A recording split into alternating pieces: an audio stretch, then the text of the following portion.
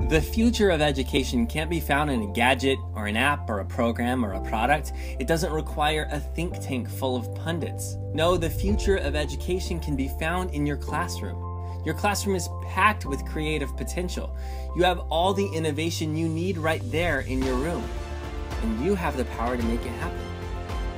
It's what happens when you experiment. It's what happens when you give your students voice and choice. It's what happens when you abandon the scripted curriculum and take your students off-road in their learning. It's what happens when you teach to your students rather than teaching to the test.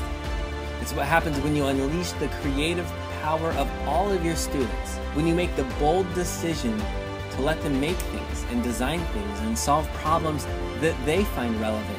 Sometimes it's messy and even confusing. It often looks humble. But understand this, that every time your students get the chance to be authors or filmmakers or scientists or artists or engineers, you are planting the seeds for a future that you could never have imagined on your own. That's the power of innovative teachers. That is why the future of education is you.